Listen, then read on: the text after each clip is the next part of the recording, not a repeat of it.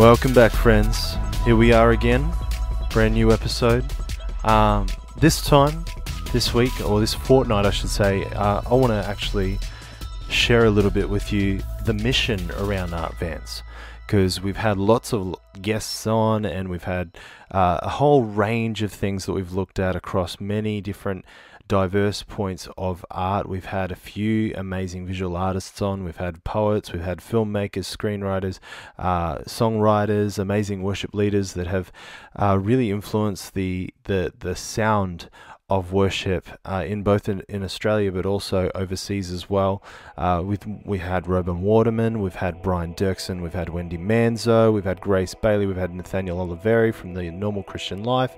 So there's so many narratives that have been rushing into this space, this little podcast that's just started this year. And you know what, guys, I cannot overstate how excited I am about how God is using this platform and what He's doing in me and what He's doing in people who are listening as well. So I wanted to take episode 15 to really focus on the mission and the vision around Artvance, because I don't know if it's been as clear to you. Hopefully it has been, that our main focus is we're going after God's heart for the arts industry. That's our focus. So guys, settle in, relax, as I share with you some of the mission and vision behind this podcast, but it's more than a podcast. We're going to just jump into that in just a moment. Welcome back to Artvance.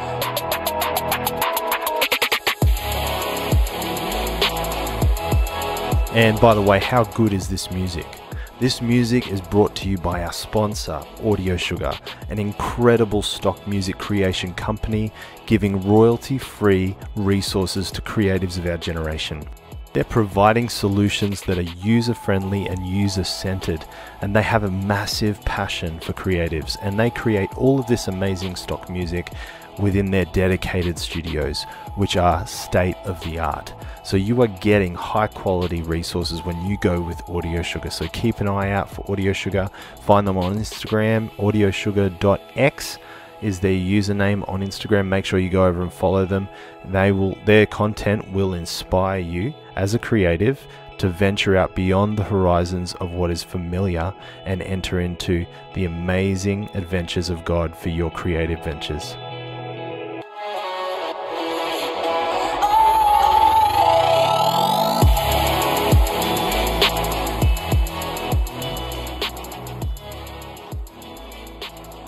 Alright, so as promised, here we are to talk about what is the mission and vision behind Artvance. Artvance began as this podcast, and this has been the place where we've had conversations with leading voices in different industries within the arts industry. And, really from the outset, I want to share with you about an encounter I had with the Lord last year. I had an encounter with the Lord that woke me up at 2 a.m. in the morning, and all I can say is it felt like there was particles of fire that were circulating through my veins. That's all I can say. It wasn't painful. It wasn't, it wasn't one of those things that was excruciating to experience. It was a very deep place in God's heart that I was feeling for artists. I was feeling this longing to gather these people who are creatives, that are storytellers, actors, filmmakers, songwriters, basically people that come together and paint a media canvas for the world to behold. And I was just rocking back and forth as I prayed, and I couldn't stop praying. I don't even remember what I prayed. A lot of it was just, yes, Lord, let your kingdom come. A lot of it was so simple, but it was about that deep place that I was experiencing in the heart of the Lord for the artist community. And it was in that place where I sensed the Lord saying to me, Elliot, I am gathering artists together to redefine the arts and entertainment world, but there's going to be such a strong backdrop or backstory or background context of worship, where you are going to connect people to their identity as sons, and where their life of worship is going to begin to influence and shape not just their lives, but their art form, whether it be poetry, songwriting, book writing, fiction writing, TV and film writing, actors and performers, and all of these diverse places that just hold an immense value of, I suppose, the Renaissance kind of dimension of the kingdom of God, because that is a dimension in the kingdom of God. In Exodus, God called Moses to craft something powerful. It was to be a beautiful creation of, to be a dwelling place, basically the tent of meeting. And there was one man with other artists, and he was an artist, and his name was Bezaleel. And the Lord anointed Bezaleel with the very Spirit of God. It's kind of apart from the beginning in the creation, when the Holy Spirit hovered over the waters of the deep, and man and woman were created. Apart from there, that's another spot early in Scripture where the Holy Spirit is mentioned, and it's in the creative dimension. It's in the artistry dimension. And this just started to really rock my world. I just started to really begin to think, how can I make room in my life for this? Because I was already beginning to teach in the education sector, film, media, and screen acting to school, primary scale, the higher end of primary school aged students. And in that place, I was seeing, how the kingdom of God is central to this. How is the kingdom of God central to the creative arts?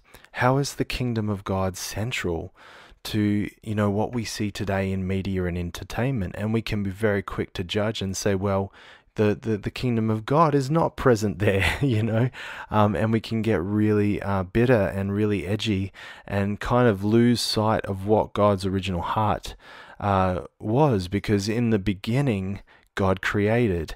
That's when he was first revealed, and that's how he was first revealed. He wasn't first revealed as Father, he was first revealed as Creator. And it's because he created that we get to know him as Father. And that is just so incredible. And Jesus made that possible, and I give God thanks for that. But sometimes as the church, as Christians, we can become really edgy and sometimes not really understanding God's heart for the arts. And sometimes we can just say artists are overly sensitive and overly obsessed and things like that. And we've got to come back to the heartbeat of actually what is in God's heart for the arts. We've got to break past our own ideas, perspectives, biases, our own poor experiences or bad experiences, and really say, God, you had an intention and a design when you created the world and you created human beings, man and woman, in your image. You had a design, you had an intention, and that intention was that we would be created in your likeness, in your image and your likeness. And therefore we would go on to be creative. Also, it's in our DNA as children of God to be creative. And so that is at the heartbeat of it, that is the heartbeat of God for the arts industry.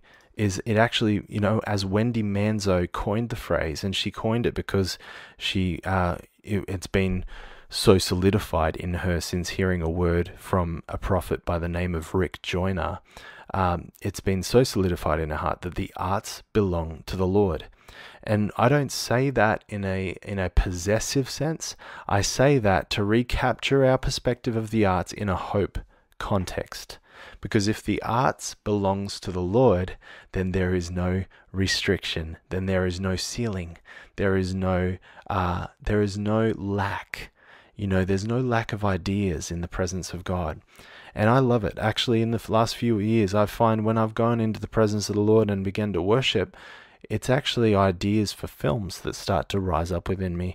And, in the past, like I'm talking 10 years ago, when my focus was just ministry, and I'm so thankful to God for those years.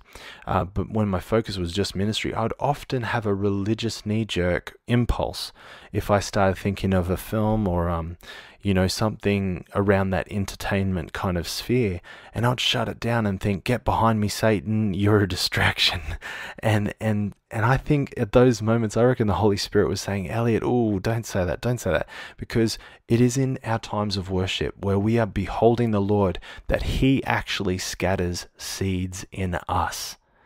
And it's not just, sometimes beholding the Lord is always more than enough. I'm not saying that's that's not enough.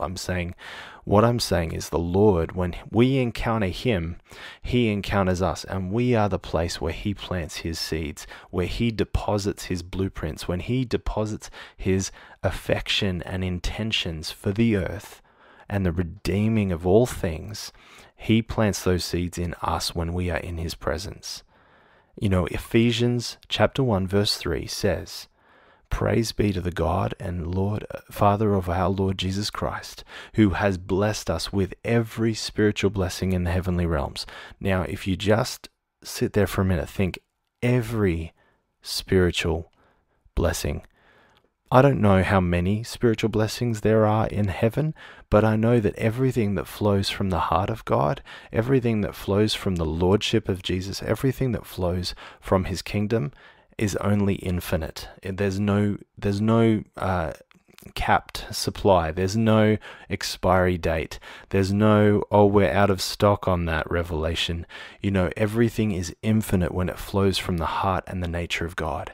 And so that is so important for us to remember as creatives. And so I'm going to jump into sharing with you what is the mission and vision of Artvance, because it is not just a podcast. It is a podcast, and that's where it's begun, because God always begins with a voice. But then we go on to really flesh out the mission and what is the goal.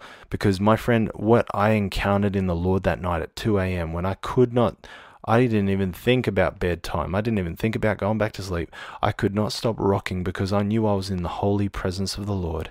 And it was the most precious experience that I could have. And I've had those experiences many times in my life, but this was a very specific time. This was a very specific focus that the Lord was sharing with me about artists, about actors and writers, and people who are collaborating with the Holy Spirit in their creative ventures. Okay, so Artvance, we are going after God's heart for the arts industry. Why? Because in those moments of his presence, I've discovered in God's heart a narrative that can permeate the industry of art through artists who are yielded in their identity to glory and empowered in their art form. Yielded in their identity to glory. We are yielded to glory. If we are yielded to glory, that is God. God is glory. God is glorious. The glory of God is his nature. The glory of God is who he is towards mankind, who he has always been throughout the eternal realm, who he is as the Father and the Son and the Holy Spirit, the triune God, the Trinity. The glory is the nature of God. Okay, so when we are yielded to God, we're not yielded to lack. We're not yielded to sacrifice. We're not yielded to suffering. We are yielded to glory. We are yielded to the glory of God. And when we are yielded to God, impact takes place. Transformation takes place. The poor can say, I am rich. The blind can say, I can see. The captives and the slaves go free. Okay, that is what happens when we're yielded to glory. Now, our mission statement, this is how I have currently crafted it, but I've tried to keep it as consolidated as possible. And I'm sharing this with you guys because you've been faithfully following Artvance since it started. Some of you have started listening in the last few episodes, and I'm incredibly grateful for that. Quick plug for our Facebook group. Please go over there, because that is a place where we can connect personally, and you can receive more encouraging content and small posts that are going to just remind you that we are here championing you. There is a grace of God that's being released over your life at this time, and it's a greater portion. God is your portion, and there's a greater portion of grace for your assignment. Okay, so our mission statement: to inspire listeners. So this is for the podcast, for artists, listeners who are both established and aspiring artists, with the perspective that God designed their art form as a ministry of his spirit to the human heart. God always designed your art form as a ministry of his spirit to the human heart, connecting the human heart to God in ways that sometimes seem unconventional. I didn't write this bit down, but just in ways that are outside the box. and sometimes outside our predictable experiences with Christianity as a faith, with the church, so many of us have experienced both goodness and not goodness, with people who are imperfect within the space of the church. And I love the church, and I'm not saying anything against it. I'm part of the church. It's bigger than one local church. It's the ecclesia, as it was originally described in the Word of God. The ecclesia is the body of Christ. It is the people of God, and that is the amazing outpost of heaven on earth. And when we can partner our hearts with God in a way where we are unhindered by our past wounds, and we're able to forgive, and we can move into that grace of stewarding the present and building the future, then we come to a place of freedom in our own hearts and our own thinking. The second part of the mission statement is this: to gather worshipping artists around the perspective that their art form is holy and is a powerful vessel for God to be revealed through as we yield our lives to the creative wonder and majesty of Jesus. And so within that's where the vision begins to flow out. So the mission statement is very, this is the goal, is to gather people and to inspire and to empower people. Vision is around how is that actually going to play out. So one of the ways in which that's playing out is the podcast, which is already running. The second thing is an actors coach program that I'm currently in preparation to launch, which is geared towards empowering actors who are either re-entering the film and television industry, or seeking to re-enter seeking to enter and to start off with, and they're feeling called by the Lord. I feel called. I've never done this, but I feel called to do this, and I actually have a passion for it, and I've actually got some skill and talent that I'd love to share with the world. But it's bigger than that. You feel a pressing from the Lord because there's a mission field that you feel called to. Those people are your people. You love them. There's something that keeps you awake at night thinking about people who are working in that industry who just deserve to have an encounter with the kindness of God. And you feel like you have a burden and your grace in your life to take that encounter and be that encounter with Jesus in the simplicity of who you are as a son and a daughter, is just going out of obedience, but also in passion, also in talent and excellence of gift. And my coaching course is focused on developing both the character and the gift and the talent to really shine, so that you can go in successfully and not have to learn some of the hard lessons when you don't go in with some of the planning behind you. So that's another thing that we'll be launching out through Artvance, is an actors coaching program. The third thing is advancing artists, so a mentoring and collaborative platform network. And the fourth thing is retreats and summits, which we are looking at starting in the next year or two. This is like long-term vision kind of stuff. And beyond that, the Lord could raise up other people within our network that, kind of want to develop forums for advocacy and things like that, which is not really in my ballpark at this moment, but focusing on the podcast, coaching actors, empowering artists, and getting retreats going is really something that's on my heart for that, because I believe there's so many people that feel really alone right now in the journey, like they're feeling called by the Lord to learn how to write scripts for television and film, or playwright, but they don't know where to start, and there's not that support there that they could have. And so that's one of the things that I'm really excited about doing as well. So that's the mission statement and the vision, and that's really what's driving the building of this podcast. And behind all of it is just that heart from that encounter the Lord gave me last year. And I've always had a passion for the arts. I couldn't really articulate it when I was really, really young. I'd just daydream a lot. I don't know how many of you out there are daydreamers. By the way, if you are, don't lose that. That is a precious thing. That is not like the negative light that we sometimes had cast on it as kids, where he's a daydreamer, watch out for him, or she's a daydreamer. It means they disengage from the world. But there's actually a whole generation of daydreamers that God's raising up, and he's really wanting to set them apart and meet with them in their daydreams. And I really believe that. And so daydreaming is really important when it's geared in the right direction and with the right affection.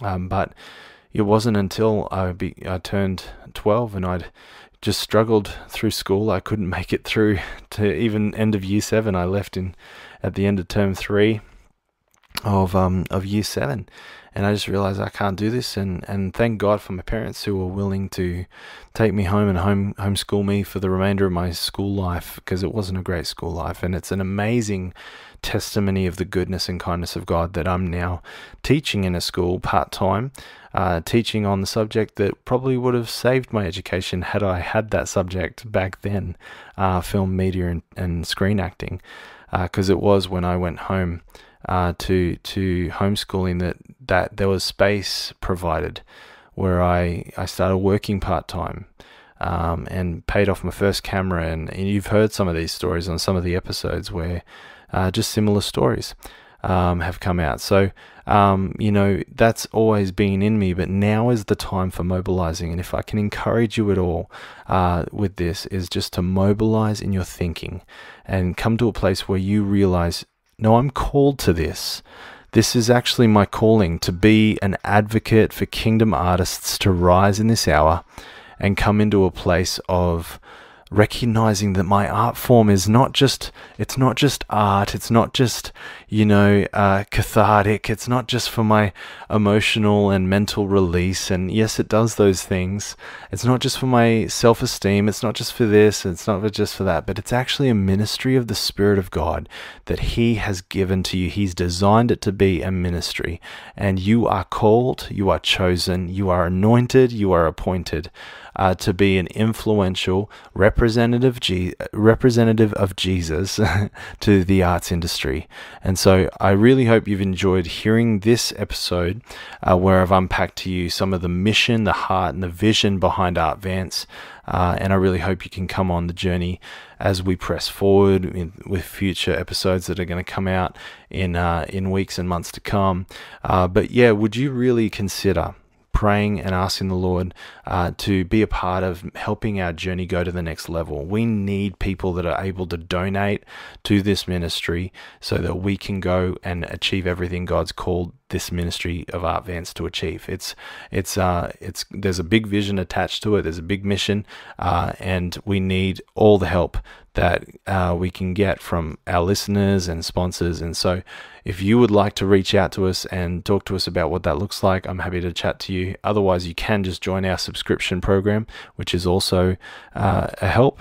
But if you want to be able to donate more effectively and have more of an impact on helping us reach our designed impact as a podcast, but beyond that, to be able to create those collaborative platforms and networks where we can come together with a lot of other artists and have lots of encouragement around the table concerning our current mission and assignment, and collaborate together and synergize, that word synergy of adding our strength to each other, then reach out to us.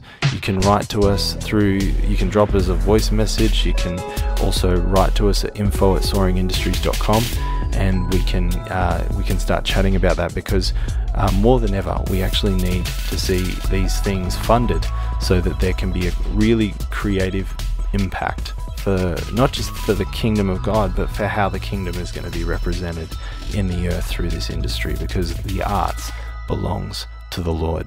So I really look forward to hearing from any of you, and thank you again just for even your loyalty and following and communicating, connecting, and I look forward to being with you again soon. So stick around, guys, for the next episode in the next couple of weeks. Shine bright, and I'll see you next time on Artvance.